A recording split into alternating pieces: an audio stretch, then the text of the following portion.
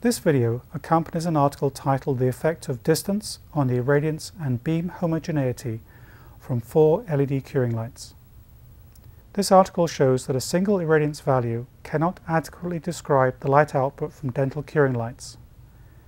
The study also shows that the irradiance and beam homogeneity from the light are affected by the distance and the choice of curing light. Calibrated beam profiles were recorded from 4 different curing lights at 2, 4, 6 and 8 mm distances from the end of the curing light. As you can see, these distances are all very clinically relevant. Since dental radiometers have been reported to be inaccurate, this study used an Ocean Optics laboratory-grade NIST reference spectroradiometer attached by a fiber optic cable to a 3.9 mm diameter sensor. The diameter of this sensor was very similar to that of a restoration, and thus this study accurately recorded just the irradiance that a restoration would receive, and not the irradiance that is delivered to other parts of the tooth or mouth. Table 1 and Figure 3 in the article show how the irradiance falls from each of the 4 curing lights as the distance between the tip of the curing light and the sensor increases from 1 to 9 mm. Note how each light behaves differently as the distance increases, and how, for example, the Demi initially delivered a lower irradiance than the blue phase 16I, but beyond 6 mm, the Demi delivered a greater irradiance than the blue phase 16I. The fusion curing light delivered the greatest irradiance at all distances, and was the only light to still deliver more than 1000 mW per centimeter squared at the 8 mm distance. The article goes on to describe how a spiricum beam profiler was used to show how the distance from the end of the curing light affects the beam profile from the curing light. Here we can see a curing light held up against the target screen of the beam profiler. You can see how the image changes as the distance increases from 0 to 4 mm, and then from 4 to 8 mm.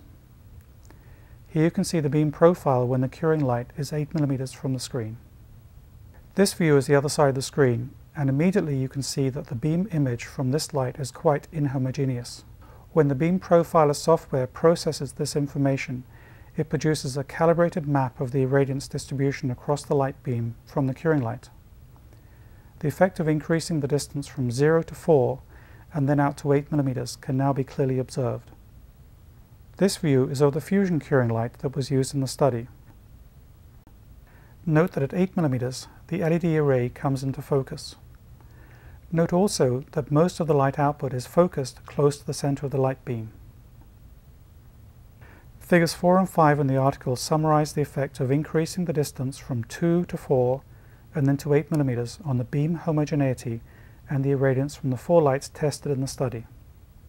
As you can see, there is quite a difference in the beam homogeneity and the beam profiles between the 4 different curing lights. Table 2 in the article shows that the beam homogeneity top hat factor values were not significantly different for the Demi and fusion curing lights.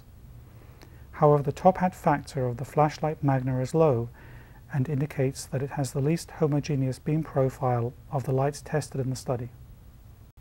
In conclusion, this article shows that the universal practice of using a single irradiance value does not adequately describe the light output from a dental curing light.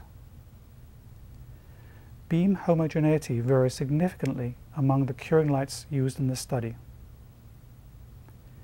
Depending on the beam homogeneity, deep restorations may not be adequately cured if the curing time is based upon data obtained when the curing light was positioned close to the radiometer or the dental resin. Light curing times may need to be increased for deep restorations when using some curing lights. Longer curing times may require the use of techniques to dissipate heat buildup in the tooth or the gingiva.